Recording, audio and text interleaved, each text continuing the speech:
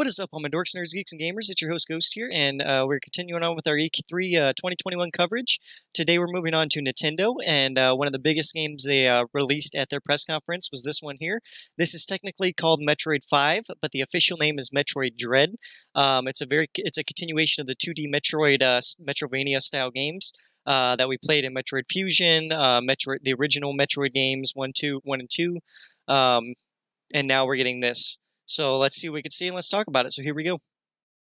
Now I'm already very excited for this because even though it's not Metroid Prime 4, it is a new Metroid game in that universe. And to tell you the truth, I think I honestly prefer the side-scroller Metroid games myself, personally. But that's just me. I prefer the platforming, puzzle-solving aspect of it. But I'm getting horror, very horror vibes here.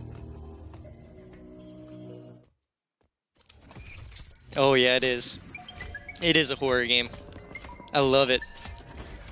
GLaDOS-style robots here. Homing missile, nice.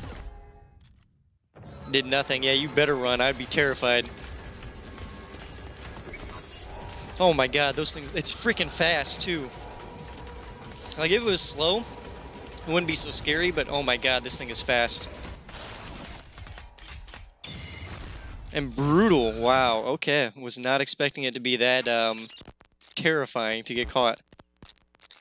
I like it though. It definitely adds a whole new element to the game. Fear-based survival horror aspect to Metroid. Very cool, very unique.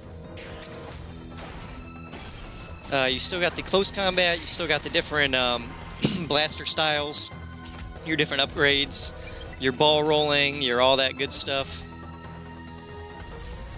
I'm just loving the designs of these aliens, the robots that chase you down, and then the different things you have to do to avoid them, such as going invisible.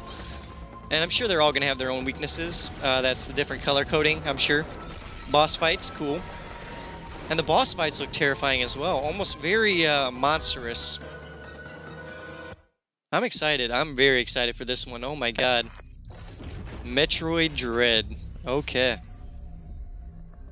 I'm excited. When is this one coming out? No release date. 2021, October 8th. That's the trailer, guys. Let's talk about it. Metroid Dread. Like I said, looking forward to this so freaking much. A survival horror Metroid-style game in the 2D vein of a Metroid game. Very excited.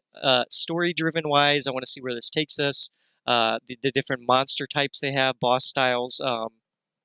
The possibilities are endless. It's awesome that we're getting another Metroid game. I wish it was Metroid Prime 4, but I'm happy that we are getting this sooner. October can't come soon enough. I'm very much looking forward to this one. Let me know down below what you guys think of Metroid Dread. Are you excited? Do you think it's going in the right direction or not? Let me know down below. Make sure you like, subscribe, and share. And as always, guys, keep it right here on Dorks Den. I've been your host, Ghost. Adios.